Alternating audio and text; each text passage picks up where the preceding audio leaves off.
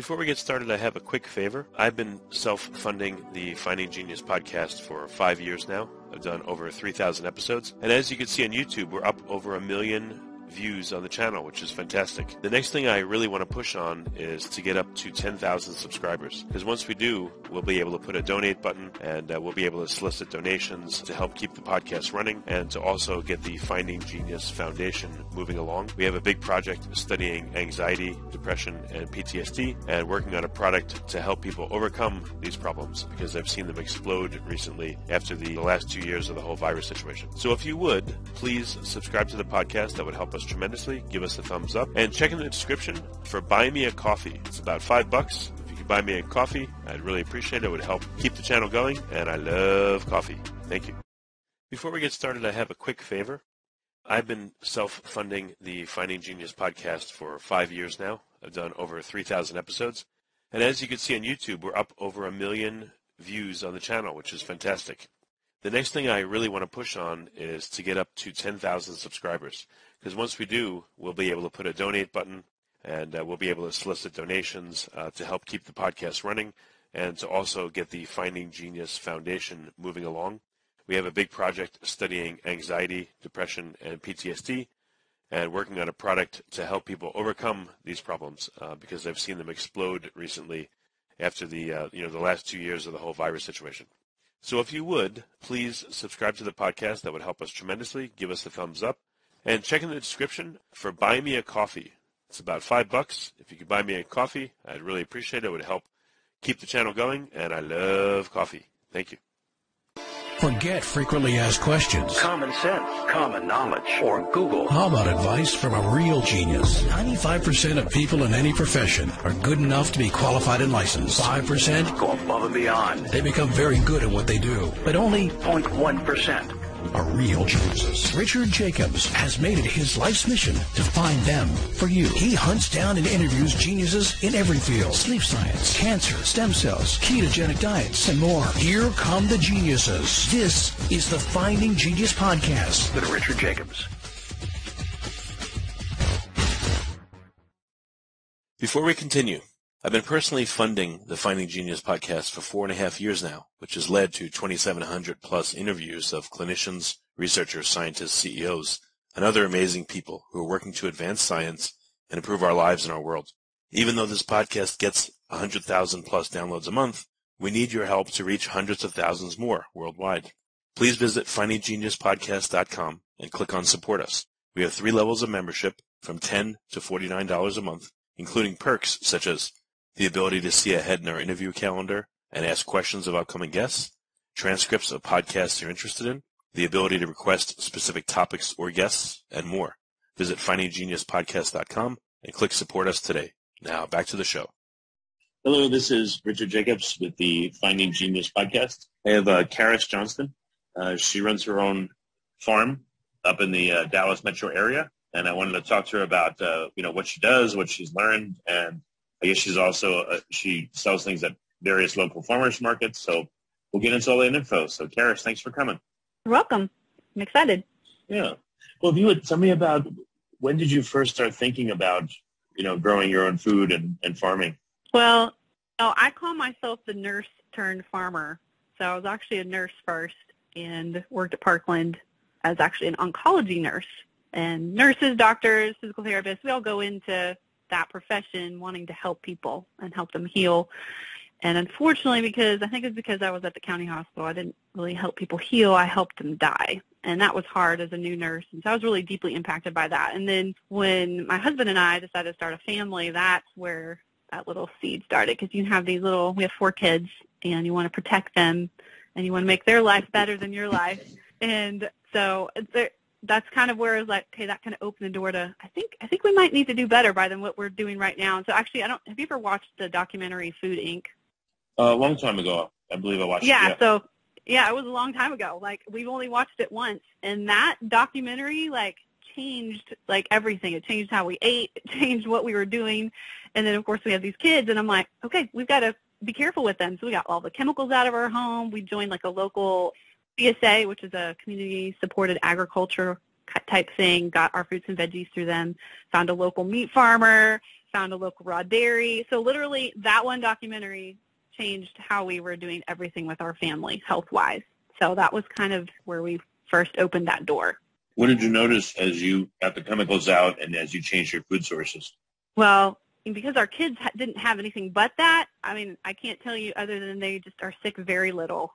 So, I mean, we've always tried to do local foods, local veggies, and especially that raw dairy. I know that's kind of like maybe I'm not allowed to say that, but it makes all the difference. I was highly allergic to milk growing up, but then when I drank raw dairy, I had no issues. And so the same thing with my kids, we discovered that like my oldest actually did have a dairy allergy.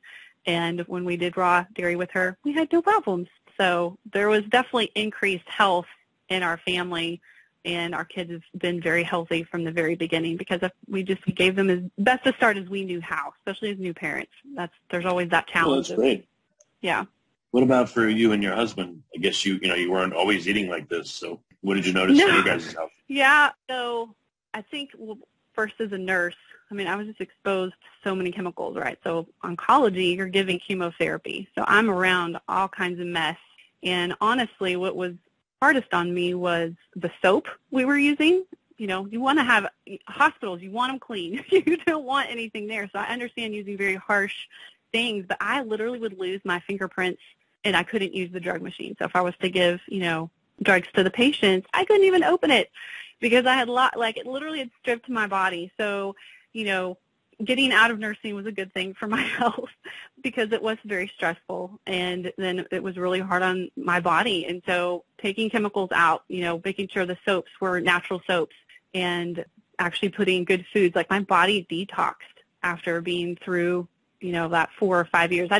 I went to school for 4 years and only was a professional nurse for 4 years. So it didn't last very long, because we went straight into having our kids. But yes, we definitely noticed that our health was better. And then we learned how to cook different things. And I'm not a great baker or cooker of things. I'm the hard worker. I'd rather be out in the middle of the field doing all the hard work. And I'm like, Jesus, can you please send me a child that would love to cook for our family? We've not really had that, but we do eat.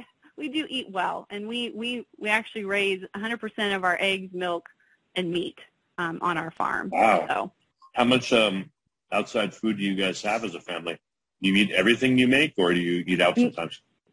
We don't eat out very often. Since we are a one-income family, we're kind of conservative with our budget. We do have to buy fruits and vegetables. I'd love to say I'm a really great canner. Truthfully, it's a great skill to know, but I do not like canned vegetables. So I'm much more apt to dehydrate a vegetable or freeze it. So we do have some of those, but I'm here to tell you the fruit tree thing. Like you see fruit trees right at Walmart and Home Depot, Mm-hmm. like they're everywhere, especially in the spring. And we're like, oh, let's plant some fruit trees. Well, you plant one fruit tree, and every bug in the neighborhood knows you have that fruit tree. And it will be, and a lot of people say, well, it's the squirrels or it's the birds. But for me, it's bugs because we don't have the trees around or whatever. But it's the orchard, the fruit making, that's been the challenge, and especially organically, because we try really hard to not use chemicals on our farm. And that's a challenge when you have these bugs. They're like, we love that fruit more than you do. Have you found any solutions, any organic solutions? Like, have you spoken to people that, grow these orchards organically and what they do? So I'll be honest, I have not found anybody local that can really grow their orchard organically. So I've been to several orchards, and they heavily spray them. And even my local ag extension agent's kind of like, you probably should just use some chemicals.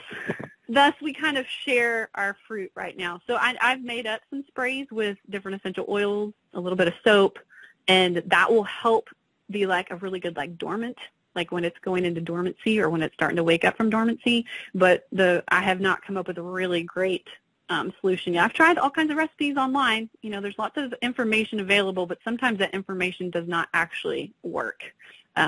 So, no, I don't have a great solution for that. We just, we keep planting trees. We probably plant a dozen or so each year. And so what does it take usually about 3 or 4 or 5 years for that fruit tree to actually start to produce. So, when it starts producing, I start paying a little more attention to it. We try to bring chickens into that area to kind of help clean up underneath the trees.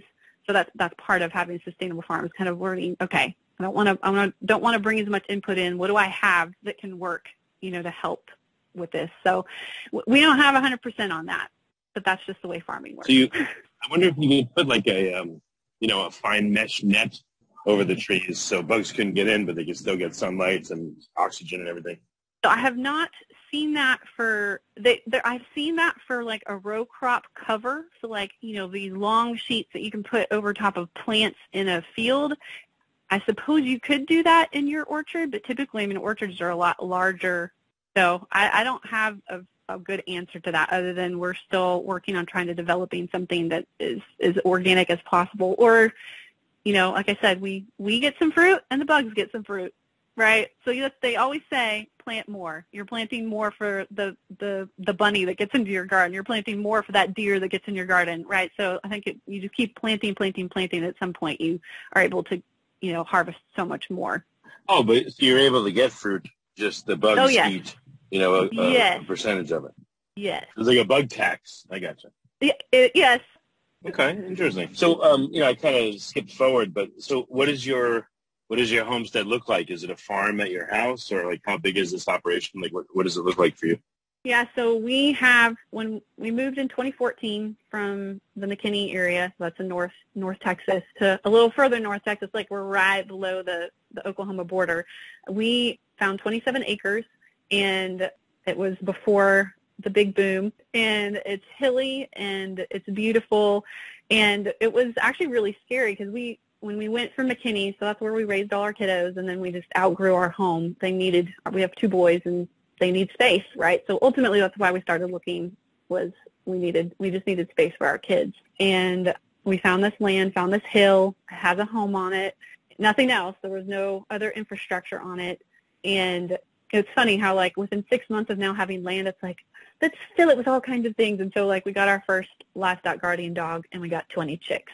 And they say that chickens are like the gateway animal to all things homesteading, and that is very true. So like that was when I was like, okay, I've got to read books. I've got to like watch videos. And so I don't know if you know who Joel Salatin is, but he is an exceptional. So I was just reading all of his books. I attended a whole bunch of like Mother Earth news fairs. We went to our, county ag extension office, went to several Noble Foundation field days. Noble Foundation is up in Oklahoma, and it's a fabulous organization that tries to help, farmers kind of get up on their feet. And that's ultimately how we started. So we had the 27 acres, and we bought these chickens and read all these books. And then it's been interesting. Every year that, we've been farming, we realized how very little we actually know about anything. And that's why it's been really important for us to make sure we stay connected to other growers and other farmers. And of course, we have our faith. And so we ask God all the time. We're like, okay, what do we do? We need some wisdom here. We need some guidance.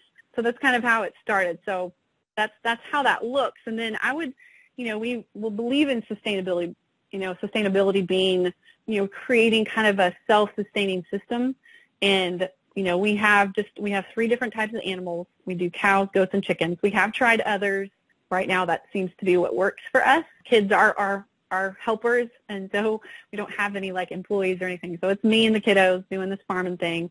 And the animals kind of move in a circle. So the cows, we worked really hard to try to get them. We're not quite at 100% mob grazing, but mob grazing is where you section off like a day or two's worth of grass, and you just move them. And so you force them to eat maybe not their favorite food there. I mean, because believe it or not, cows have like favorite grasses and favorite weeds. And then if you portion it off in small places like that, they're forced to eat more, and then it actually helps create a richer pasture environment. So we're moving towards that. Right now they kind of move more like paddocks. So we've got like 6 or 7 paddocks that they move each week or so. And then we've got goats. And so the cows are our meat. The goats we have for milk, and those move kind of like in paddocks also, front to back. And then we have chickens everywhere. And chickens, again, going back to the gateway animal, they're really interesting because they have the superpower of like digging.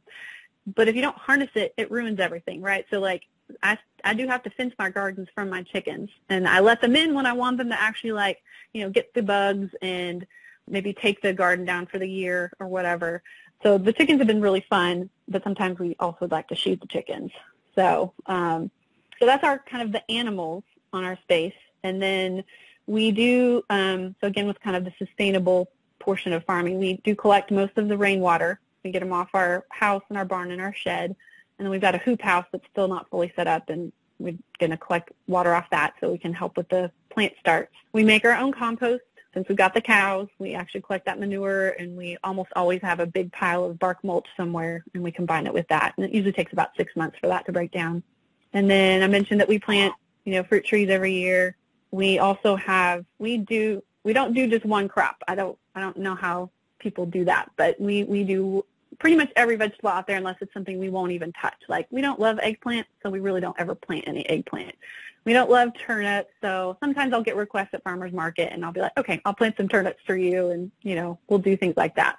But, having that diversity of crops, we make sure we put flowers and herbs all together, and then that brings in the good bugs to help get rid of the bad bugs. Because there's usually three types of bugs I battle every year: the harlequin beetles, the cucumber beetles, and then the squash bugs. And I mean, if you get online and you search those things, people will tearing their hair out, and they stop growing those things because they're so bad sometimes.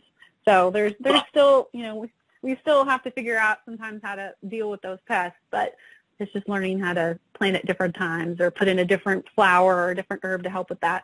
So the animals, you said, you haven't tried ducks, and you haven't tried quail or rabbits for meat? We did try ducks. They were gross and unruly, and we didn't like them. The bunnies, because I have kids, I think it would be really hard to eat the bunnies. So we eat the cows. We do have a couple of friends that do meat rabbits, and, they multiply very quickly, which is nice. So it's a pretty quick meat source. But again, you need to have a good kind of infrastructure for that, like a place in the barn to keep them out of, the weather. Their rabbit manure is amazing. So, I mean, sometimes I'm like, I play with that idea, but I feel like my kids are going to need to be gone before we really mess with that, because they'd be like, they're too cute. Because we harvest, we actually do meat chickens. So we specifically do Cornish cross. Those are those kind of Frankenbirds. They grow super fast in about 8 weeks. And we harvest those every 8 weeks or so. So we try to do it 4 times a year. We don't do it in July and August because they won't make it. We actually just harvested this last weekend, and of that batch, we lost 8 because of the heat. So they have to be baby. We put fans on them. They had an automatic water going. And that's hard enough for our family. The kids are like, oh, it's chicken harvest time again. They don't love it, but I mean, it's our meat. It's been fun. I believe everybody needs to come and experience the chicken harvest. I believe everybody needs to grow a garden, because there's just so much that's learned and understood, where your food comes from, and realizing, because, when I'm at farmers market, people come, when we're there in April, and they're looking for tomatoes. And we're like, tomatoes do not get ripe till the end of June. You're going to have to wait.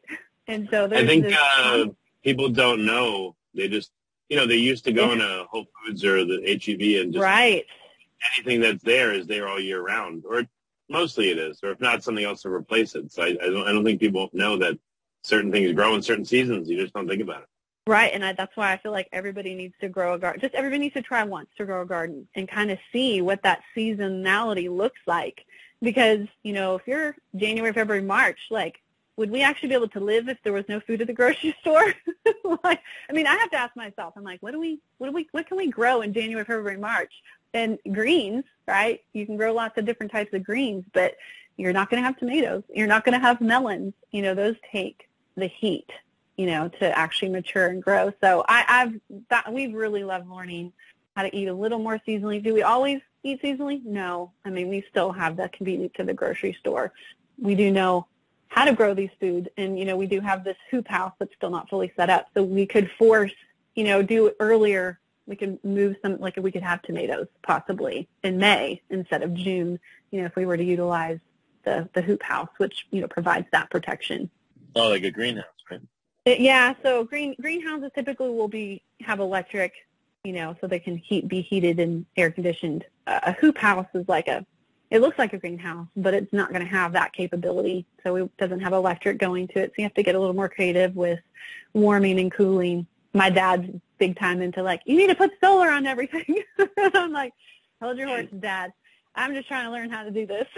We'll put solar on it later. Well, I've heard there's, partially underground greenhouses. I guess you dig down 6 feet and most of the greenhouse is below grade, and then you put a cover on it.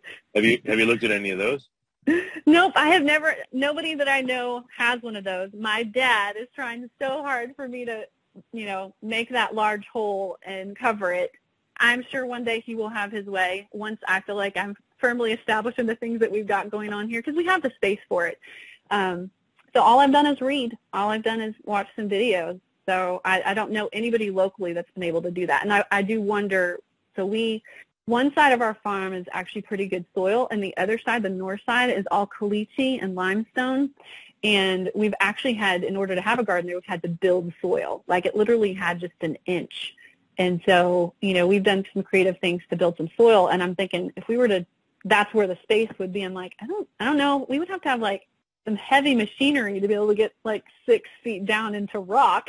And then you would have the drainage issue problem. So I don't know if our land is the best place for that. Because, again, you can read and watch videos to your heart's content, but then trying to practice that on your own land, like, that's where the challenge comes in. Like, I had visions for my farm, like, this is what we're going to do. This method's going to work. And, I mean, every year we've had to do something different because it didn't. We've had to kind of hybridize, Tell me about some of that. Tell me some of the challenges, unexpected ones that you've had, so the listeners can, avoid them maybe. Yeah, so, I mean, that's what we love, having people come over to our farm. And that's usually what we share first. We're like, okay, we're going to give you kind of like this is the reality of having a farm. One, it's extremely hard work physically. I'm very thankful that we have healthy bodies so that we can do the work in the heat, and we can do all the weeding and the chasing after cows or chasing after a chicken. Like, you have no idea, like, how these animals get out, but they get out. It's been a slow process of putting infrastructure in, fencing, that kind of thing, to be able to keep our animals on our land versus, like the other day, the cows pushed through a gate that wasn't well latched. And our entire cow herd, which is all of 6 animals, walked down Burkett Road, right? I was like, our whole herd of cows just left. And so, there's things like that. And then for us, I think, because, we have a farmstead. It's a small farm. So we, know our animals well. And so, like, I've struggled with culling an animal. Culling an animal means, getting rid of it, usually through selling it at an auction. Or if it's a sick animal, putting it down humanely, or, sending it off to a place that, loves to rehab animals. That's been difficult. I had no idea that the weather could be so mean. I mean, when we were living in McKinney in our little, teeny-weeny home, teeny-weeny yard, I mean, who cares if the, tornado alarm went off? Like, we were fine. Out here, we're on a hill. Like, I have never been more aware of the weather in my life. In 2016, there was a tornado in Howe abuts us. And we got the straight line winds from off that storm, and it took our barn and, like, rolled it up the hill. And that was a challenge, losing something that we had put, some blood, sweat, tears, and money into, and, all of one night it flies off and it's no longer usable. Last year we had a horrible hailstorm, and it took all the fruit off of our trees. And so weather's hard. And then, like I said, we already talked about the bugs. Like, who knew that these beautiful fruit trees that, these box stores sell, everybody puts one in and they're like, it's going to be awesome and easy. It's not, because every bug wants to eat the fruit too. So those would be the, challenges that we've dealt with. But, I mean, I feel like when you deal with challenges like that and you choose to have a healthy perspective, kind of seeing it rather than a problem, seen as an opportunity, it kind of creates some resiliency. And so, it's funny how, like, we'll have a hard year, growing year, animal year, something, and there'll be some disappointment. There'll probably be some tears. But it's funny how, like, come springtime, it's like you forget and you just start again. It's a brand new slate. Let's put in some seeds. Let's have some babies, like, there's just something that gets created inside of you as a farmer. Like, farmers are hardcore people. Like, we hadn't ever dealt with a loss. Like, okay, we might have lost house plants and some hermit crabs when we were living in the city, but we had never dealt with death, right? The death of an animal, death of a chicken. Like, everybody, they kept calling them, what did they call the chickens? They called them chicken nuggets or something like that when we first moved onto the farm. They're like, oh, you're just providing food for the wildlife. And I was like, no, we're going to protect these chickens. We had a livestock dog and everything, but because the fencing, outside fencing was very poor, man, we had coyotes, and usually coyotes come and they one by one. Yeah, I heard everyone in the world wants to eat chickens. They Every do. creature. Well, are you able to, so is this your main income for yourself at least? Is this how you support the family with farmers markets? Yeah, so, my husband, he's the principal, so praise the Lord for someone who's not an entrepreneur. I got the entrepreneur thing from my dad. Dad's always doing stuff entrepreneurial. And I always have too. I was a photographer for a while. I did several little, business, like multi-level marketing businesses. But when we moved here, it was like, it's such a steep learning curve. Like city people, there's no farmers in our background, I mean, maybe great, grandfathers, because they would have had to have gardens to have food, but it was very interesting coming here and starting over from scratch, and it was such a steep learning curve. I stopped everything just to figure out how do we do this, and we have goats, and there was one day that I looked at them and I'm like, y'all are kind of expensive. You guys need to make me some money. And so actually that's how I ended up making soap. So I actually do have a little soap making business. I sell it at the markets, and I sell it at a couple of local stores. And now the goats are at least making a little bit of money for us. And then the farming, as far as like... This may be a stupid question, but you said you're making soap. You're not making the goats into soap, are you? No. How do you make the soap? Yeah, maybe it's... Okay. I didn't realize you could do that. Goats. Yep, goat's milk. So, I mean, we do make cheese, but, like, I can't really sell that very easily at the farmer's market. When it comes to meat and eggs and cheese and things that are perishable, you have to have different permits and licenses. And so we've learned how to do that as a family. And so we can consume that as a family because we can. But it's easy to make soap out of goat's milk. It's been a process, but before I got on the call, I made about 8 batches of soap. So once you learn how to do it, it's really fun.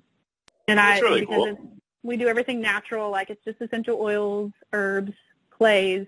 Yeah. So, when the world is falling apart, you can come and get some soap and stay clean. What percentage of all the things you produce do you guys consume internally versus selling? I guess, if you look at your vegetables, you mostly sell those. You said the meat, the eggs, the milk, you have to consume yourself because of permits and everything. But again, what do you sell at the farmer's market? What percentage of that is that you guys eat versus sell? Yeah, so that's interesting. A lot of the farmers that I've met, they don't actually eat their food. They just sell it, and they go to the grocery store and buy the cheaper. And I was like, God. That's weird. No. So we eat the majority of the fruits and vegetables, and essentially we're selling the leftover.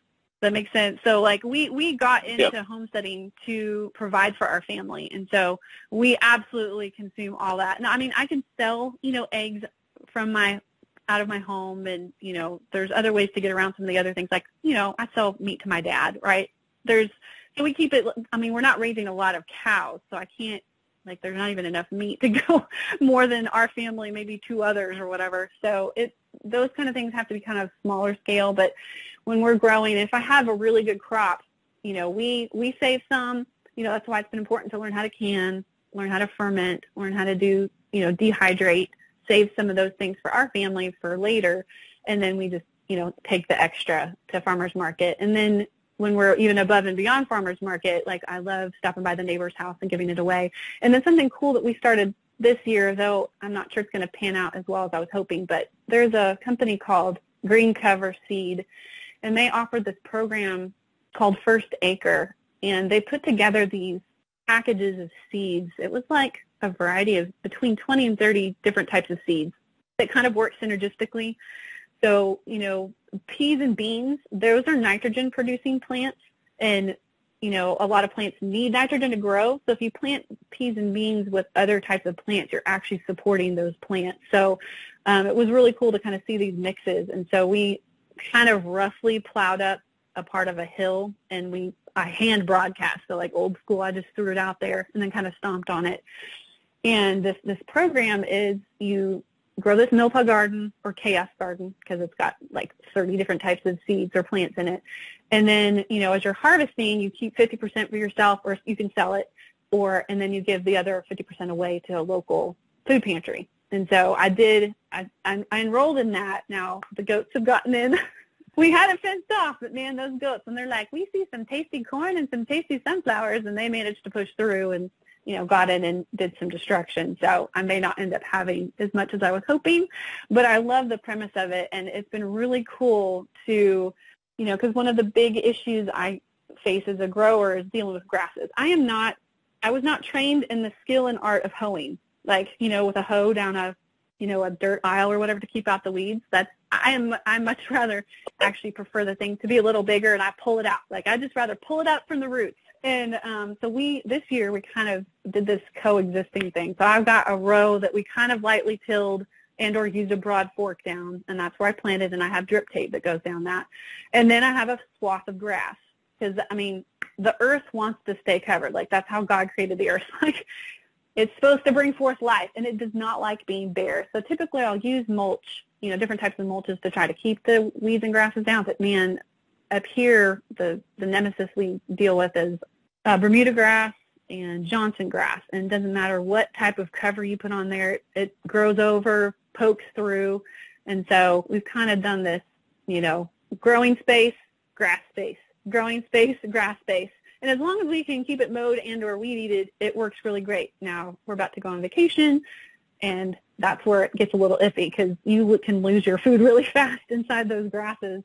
So the grasses are essentially a different version of weeds that corrupt your crops, or what do you mean?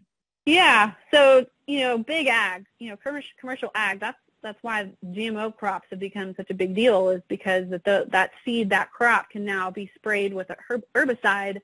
And it doesn't destroy the crop, but it destroys the grasses, because grasses will take the energy away from your plant. So, we obviously don't go that direction. I'm like, we don't have to do that. Like, we just have to be really good weeders. We have to be really good hoers. And for me, like I said, I like pathways, right? Because if I have a full dirt garden, and you've got your row of something, and then you got a space where you're going to walk, like when it's raining, that turns into a big mud pile. That's horrible. So I've always either mulched or covered with cardboard or something like that. So this is the first year for me to try, just the grass pathway. I feel like next year I'm still going to do something different. And one of these days I'll settle on, this is going to be great. But, it's been really fun. So something that I've gotten to put my hand into, there's a local ministry that I'm a part of, Heart of a Matter. And they are starting like these enrichment classes. And one of the enrichment classes is helping, low income or even just whoever start victory gardens, or I would just call them backyard gardens. And so, if this is where my skill set comes in, because I have tried every type of raised bed garden. I have tried different ways of, covering within an in-ground garden. And so now I know how to do a lot of those things. I know which one of those are going to be the most affordable, and I know which ones require a lot more, financial input. And so it's been fun starting to create the, curriculum for these classes that we're about to start. And I'm like, I know how to do all these different types of raised beds. So the ministry right next to it's this little plot of land. So we're going to start a little community garden next to it. And so we're in that planning stage right now. Yeah, no, that's great. How do you estimate the amount of time it takes for you to run your farm? Is it like an hour per? So again, my strong set is hard work. So blood, sweat, and tears, that's I'm your gal. Really good business planning, definitely not me. So no, we have not done any major calculations in quite a while. I mean, we do know when we do the taxes at the end of the year, we're at least there's some profit now. It's not a lot. It's kind of like gets to go back into the farm. So essentially we get to keep the farm by the farm. It keeps itself. For my routine or rhythm is usually a couple hours each day.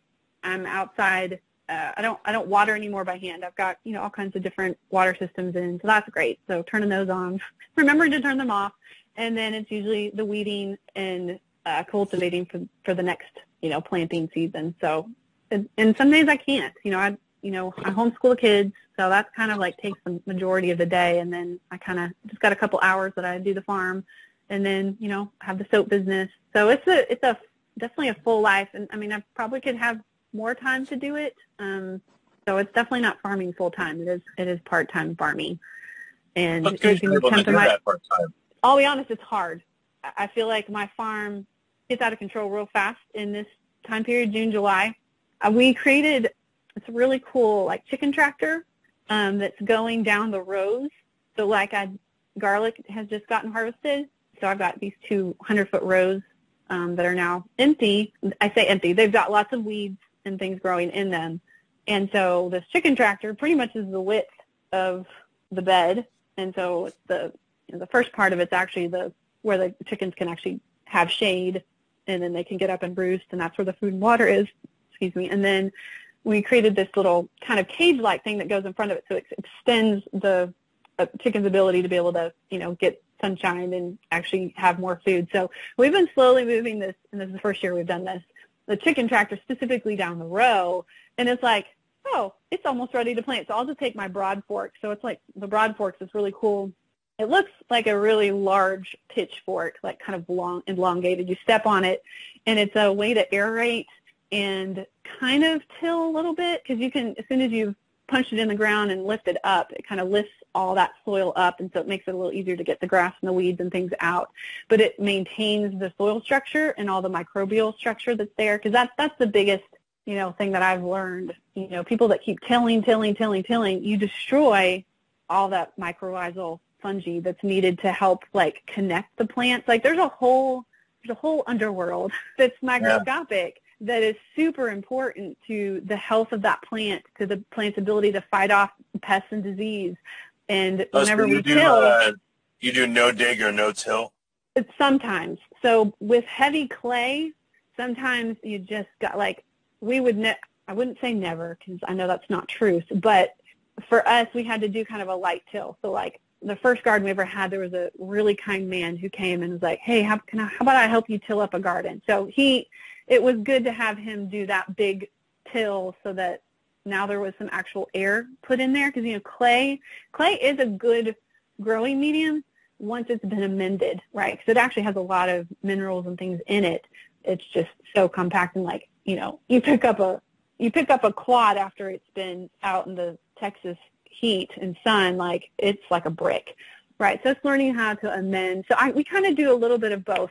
But once like I said, I've had this beautiful row we pulled the garlic out of, and then we put the chickens down it, and then all I have to do is this light broad fork, and then I can plant into that, and I didn't have to till it at all.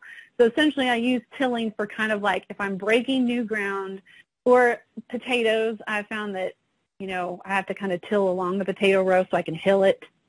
That's worked best. I know I've tried some different ways. You can container grow potatoes, you can straw bale potatoes, and I'm just not real good at those methods. And I'm like, I have acres of land. Why would I put them in containers? Why would, you know what I'm saying? So I have a little bit of compromise. So we're not legalistic about anything. We're like, if we need to do it, well, the only thing I don't do, there's been no chemical on my land in 8 years. Nothing. Oh, nice. And I've been so tempted. I picked up a jar of 7 Dust. 7 Dust is not organic at all. And because those cucumber beetles were super annoying. I was like, because they just eat. They nibble, and they just start destroying all the leaves. And if you destroy the leaves of the plant, then there's no photosynthesis, and then that plant dies. And so I'm looking at eat those beetles. So I don't know about predator eating them. So So squash bugs are actually usually my real nemesis. They just will eat those zucchini plants up like nobody's business. And so there was one year I put the chickens in there to see if they would eat the squash bugs. But squash bugs are kind of a relative of the stink bug, and they smell, and the chickens wouldn't eat them. So the biggest thing with squash bugs has been just early detection. I have gotten so used to just being out there and squishing bugs in my fingers. That used to be a kind of a yucky thing. Who wants to squish bugs? But I will go out there and I will kill 50 to 100, and I come back in and my hands are black and green. I'm like, does anybody want a hug? You should do fresh squeezed squash bug juice. Uh-huh. Yes, yes. Interesting. For people that haven't done any of this yet, that are listening and are curious, what's a really easy baby step that they could take to start, taking control of their food and their lives? Is it microgreens, or what would you recommend if someone doesn't have the land, that doesn't have the space, and is just afraid of the hard work and time? How can they dip their toe in? Well, the first thing I would say is get connected to a local farmer. Find the farmer's market, find the CSA, right? So if you don't want to do it, go find the one that is doing it. So you've got those, because I'm with the possible food shortages, with some of these global issues that have been coming up, I feel like local farming is imperative. You need to have a farmer in 10 homes or 20 homes around that farmer. I feel like that's the better way to do it, right? It's like that's these little communities around a farm, around a church, around, like we need that community and collaboration. So find those resources. I feel like they're very doable. Facebook's made that very easy. You can do several searches. But as far as doing some things on your own at your own home, you mentioned microgreens. That was one of the first things we did, microgreens and sprouts. Those are super fun. If they've got a home and they don't have an HOA, change your front beds into food. So when we came here to this land, I ripped out every plant, everything, because it wasn't food. And I literally have put in, it's all perennial herbs now. So it's not like I typically don't grow my tomatoes in my front bed or whatever. But that's, if that's all you got, and you want to do just a little bit, like do it in a pot. So I want to say pot growing is really hard, like, in a growing pot, like you have to stay on that water pretty consistently. So that's actually kind of challenging. But yeah, microgreens are super fun, super easy, super good for your body. I actually sold those for quite a while at farmers market, but that's an easy thing for people to do. Yeah. So finding the resources, starting with even if you've got like a south-facing window and you get a little shelf and, you can get some pots, and start the easy things. Greens are going to be the easiest thing to actually grow, to where you can eat. It's harder to grow a tomato plant inside your house, and you really can't usually grow a melon. So you'll be limited to, radishes, and because radishes are very quick growing as well. They take like 24 days, and then you got a radish. So yeah, no, that's pretty good. So what's next for you guys? What do you want to incorporate over the next year to keep the farm, growing and improving?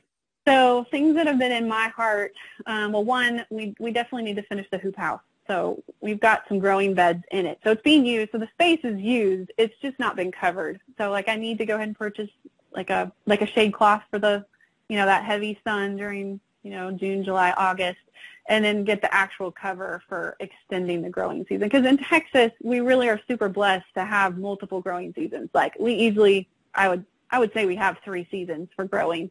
Definitely 2. And with a hoop house, you can extend that, right? So come, October, when things are starting to cool down a little bit, like if I've got that cover on there, I can grow into November and December, and if I need to get creative, I can string some Christmas lights out there and, that actually make heat, not LEDs, incandescents, and I could help, prevent some, frost or whatever. So that's probably our first, we need to finish that. And then we've kind of kicked the idea around of actually having a CSA, and that's, just getting a commitment from 5, 10, 15 families and growing specifically for them, and then that April to October period of time, providing them with a box of veggies and fruits, maybe meats, eggs. And so then we're actually supporting that 10 to 15 families. And they support back because it's kind of one of those things that kind of prepay ahead of time, say, okay, I'm committing to you, and you get a list of, these are our favorite veggies, and make sure you get those planted. And that way, the money for seed and that kind of thing's already, that's already ready. Because that's always the hardest part for me is I'm hitting January, February, March, and I'm preparing. And I'm like, we haven't started market yet. So that money, that income hasn't really come in yet. So that's the nice thing about a CSA is they're paying into that.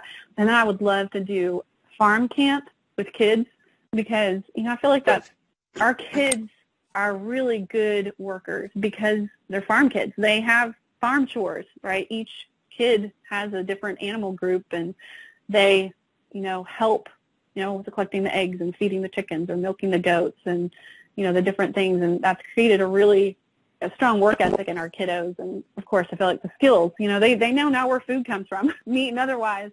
And just giving that exposure to other kids in our community. So I've the last year or so, I've just kind of been kicking that idea around of doing a summer, farm camp where they can come and I can teach them how to can. I can, we can go out to the garden, go pick cucumbers, bring those back inside, wash them off, cut them up, create the, the brine, and then actually can and make, pickles, all in, that time that they're with me. And then, the next day go down and milk the goats and come back up with that fresh milk and, add what would be needed to create the cheese, make cheese right there with the kids. So I would love to eventually do that. But again, there's a lot that gets involved in that. So yeah, that's kind of where we'd love to head for the future. We're super thankful that we've been given the opportunity to have this land and space to learn and, get involved in the community. And, That's awesome. like I said, I was a nurse,